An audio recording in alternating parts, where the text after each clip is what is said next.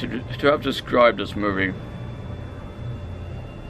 I'd watch it today for my first personal experience of watching it. I have seen the trailer before, and I now could understand how and why this particular animation film, another great and wonderful speechless masterpiece conducted by Miyazaki, I could understand how it had become so mainstream, so popular. I myself, my name is Cody Gremlin.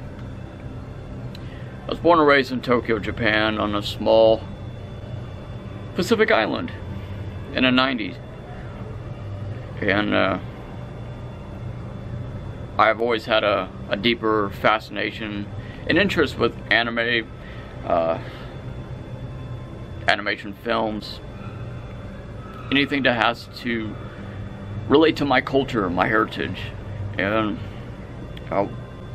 there are no human expression of words enough to describe this particular film.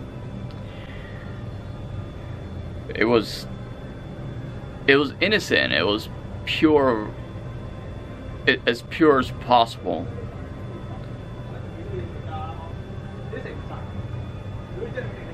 And the main cast, her name was Chihiro.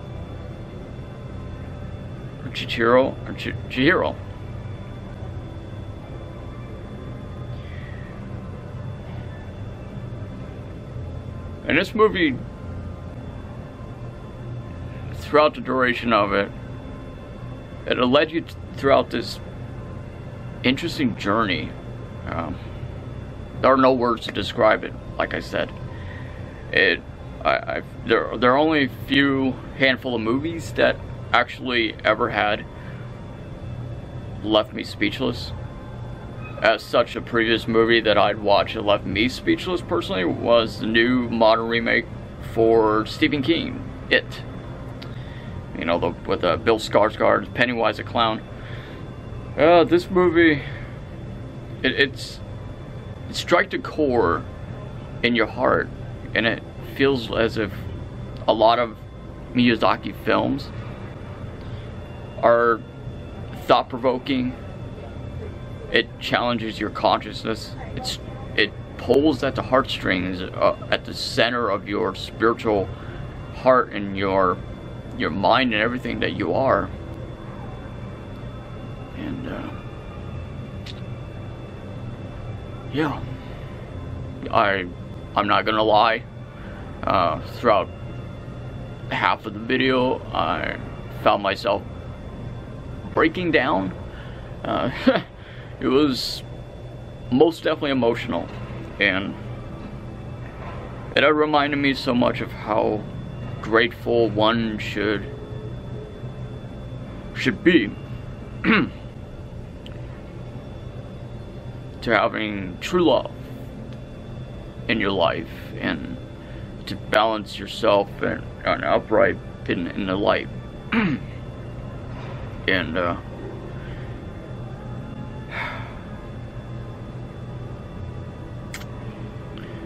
how the smallest finite thing in your life, in your human existence, could actually be stripped away from you within a heartbeat. And how grateful, how much true love and light actually conquers over everything else. And considering this was actually my first time watching this, my next movie I'm going to be conduct for a movie review will be Kiki's Delivery Service. I regret not having watching these films much sooner. I had watched numerous films by Miyazaki quite a few times before, such as Howl's Moving Castle, My Neighbor Totoro, and Princess Mononoke. I have no idea why I regret not having to watch Spirited Away much sooner. And the plot line is actually quite simple. The main character, the girl, Chihiro, her and her parents, they drive to the destination of their new house that her parents had purchased,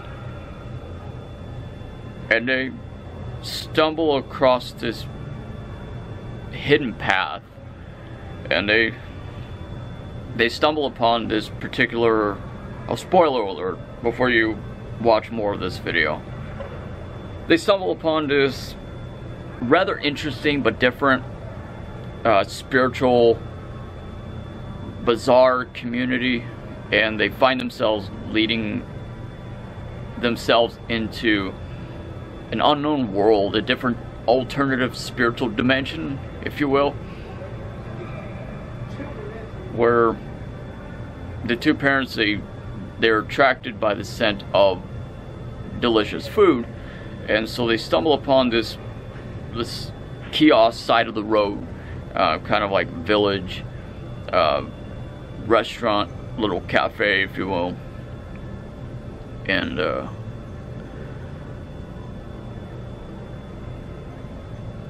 they're consumed by their greed and inconsideracy and their apathy, and they decide to eat food alongside of the road. It's just one thing that you do not do, is to, you know, if you don't see anyone around, and as if that's suspicious enough and it should alert your enhancement of your conscious mind.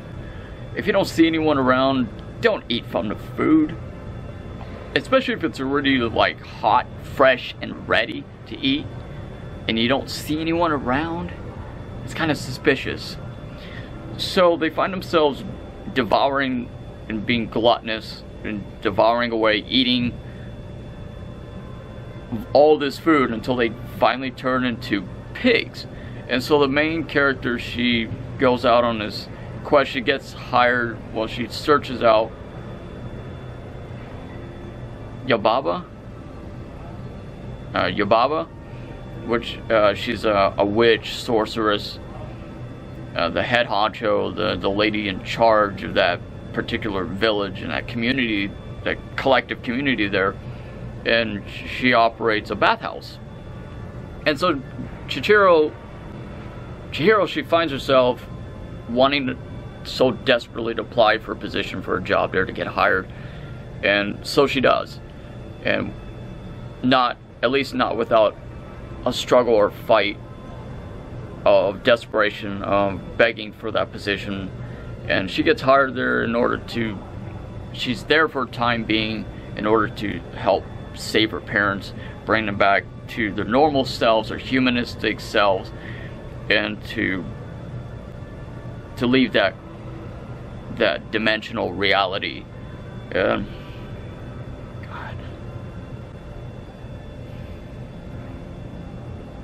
But just thinking about the movie, it just makes me emotional. Just talking about it, just thinking about it.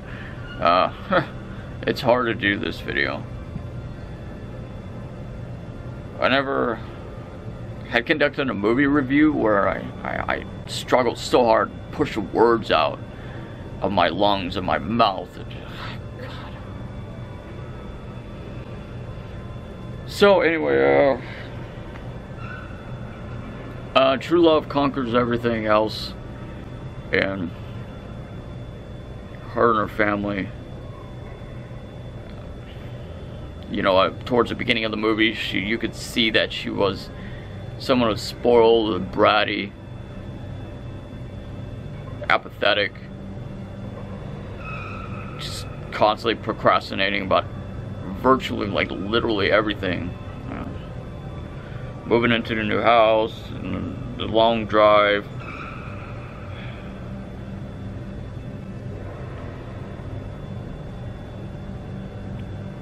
And all throughout the duration of her time in that particular portal, that spiritual alternative dimension.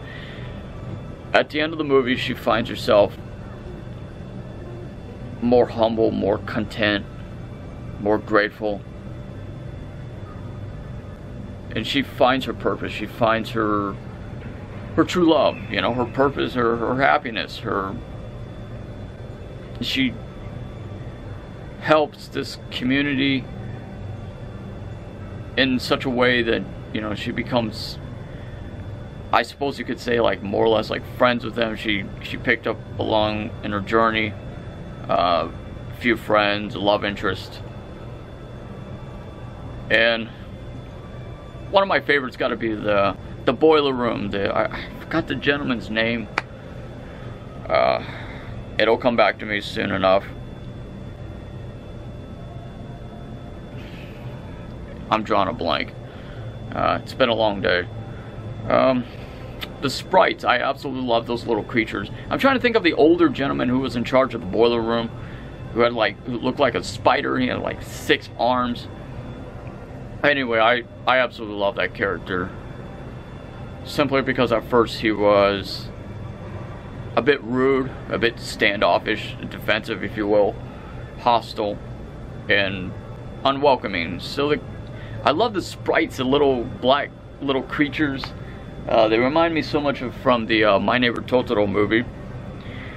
And God, those things are so adorable. I definitely want to collect a whole bunch of those like plushes now.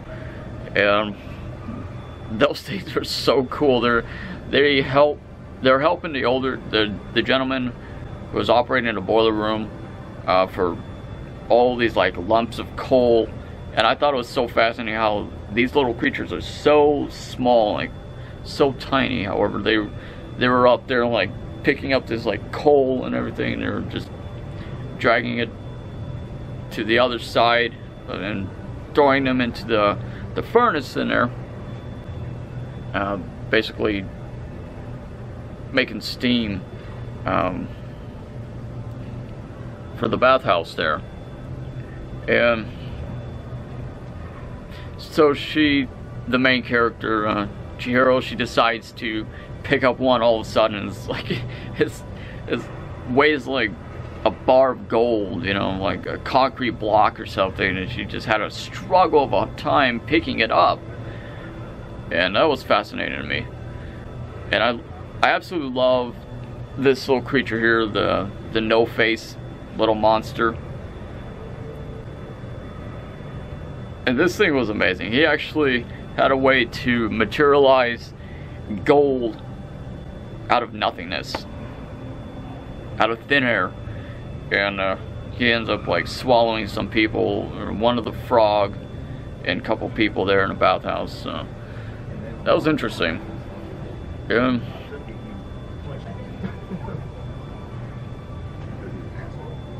Hey, what's going on? Hey. What's up? What's going on? How much, man?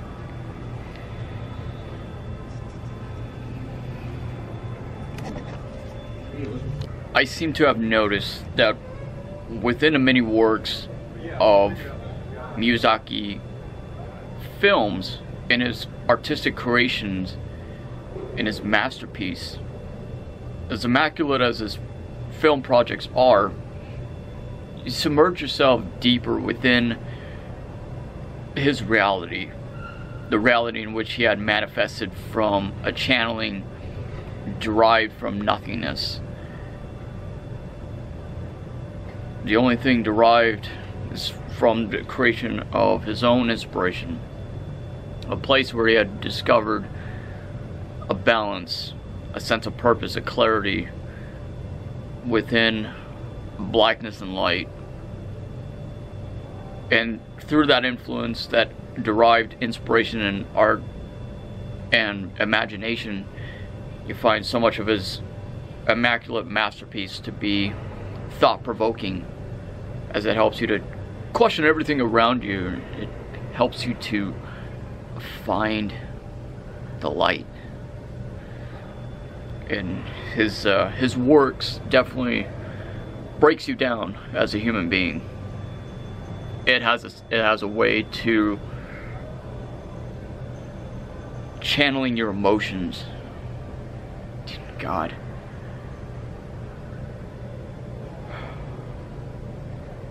It really had a way to, of this movie in particular, spirited a way to break me down.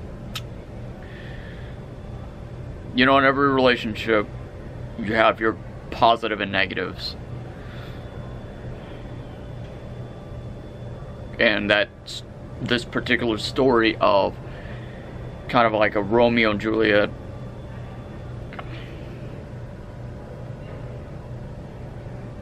I found inspiration through that. And it helped me to a deeper understanding and realization in consciousness of how much true love actually conquers everything. And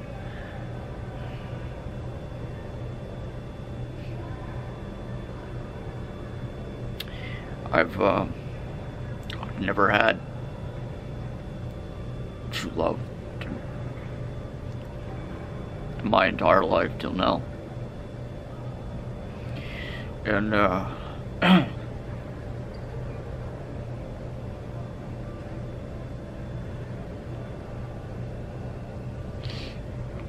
thought of how inspirational it was to me personally. How I'd always have dreamt of having true friendship.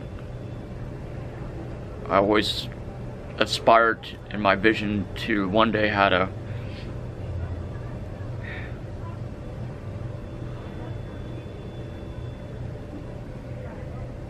a true devotion of relationship, bonding to a woman of my dreams, and here I discovered it. I discovered my own Juliet, per se. And my entire life I'd wandered throughout my existence of being a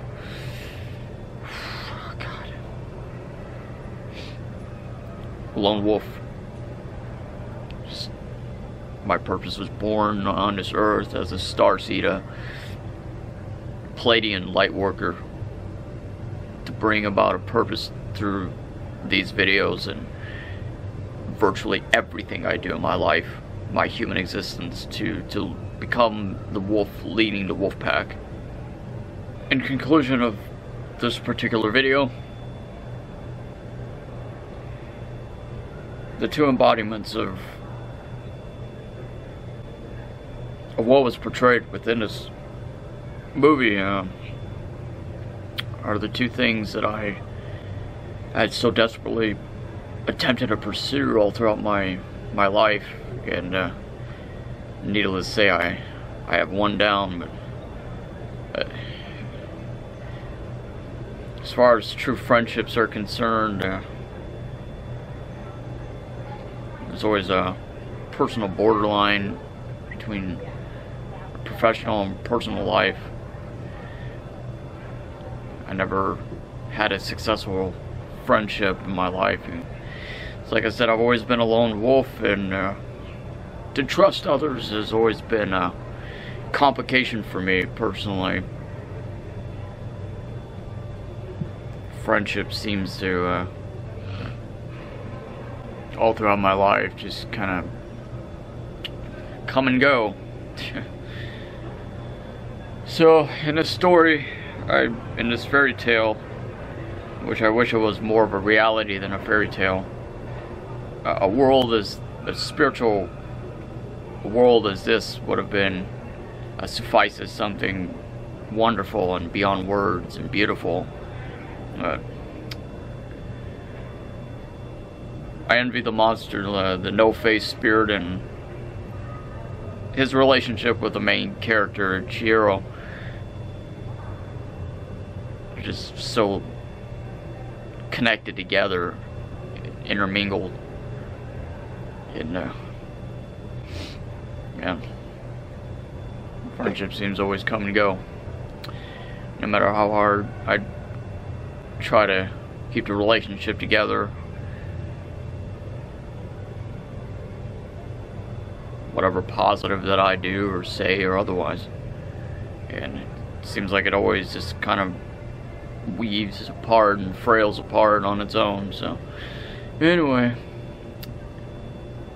my name is Cody Gremlin. Thank you so much for watching. Please subscribe. Uploading new video content every day, and be sure to give this video a like. Thank you everyone for watching, and my next video project I'm going to conduct for a movie review will be not Howl's Moving Castle, Kiki's Delivery Service. It's what I'm looking towards, and just as always, his films always just deeply inspires me.